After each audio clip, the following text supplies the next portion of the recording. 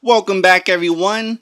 In this lecture, I'm going to be showing you how to get and install our Perl environment. So when we create our Perl applications, we can execute our programs. So I'll show you how to download the GUI using the Windows platform. And don't worry for you Mac lovers out there and Linux lovers, and for all of you who's using a Unix-like environment, the Perl program should be installed by default. And I'll show you how to check to see if it is installed on your Unix-like system or your Mac system.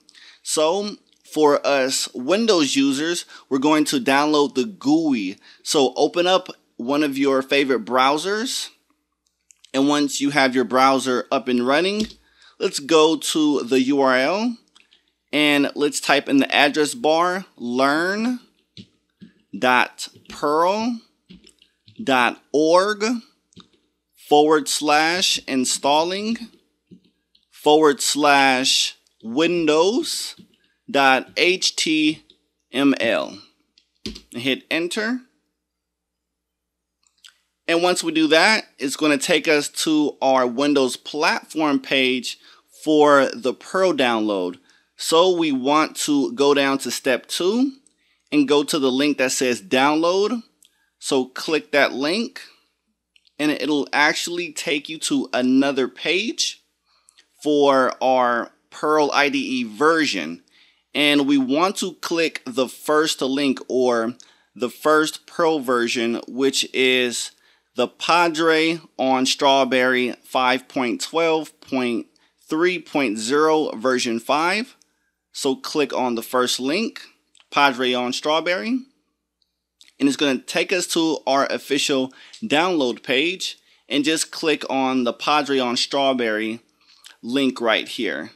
I've already downloaded it, but I'm just showing you guys. So download it and wait for it to install on your computer. And once you do that, I'm going to click out of my browser. And once you do that, once it downloads, you open it up and you just go through the installation process and click next. And you go to your start menu, and I believe all programs, and you should go to a folder that says Strawberry Perl. And I've already dragged and dropped the icon onto my desktop. So the icon looks like this. It's a blue butterfly. And once you double click it, the IDE should load up for Perl. So let me just wait for mine to load for the first time. So for you Mac lovers out there and Unix lovers, this is what the shell looks like, or once you open up your command shell, this is what it should look like. And once it does that, you can actually type which Perl, and which is just a Unix-like command to tell you where a program is located, the path. Or you can use another Unix command, which is called what is Perl, and it gives you a short description of the program. And this is how you can tell if Perl is installed on your system by default for you Mac lovers out there. So let me go back here, and I guess our program is still loading up. Okay, so I accidentally opened up 2 of them, so I'll just close one.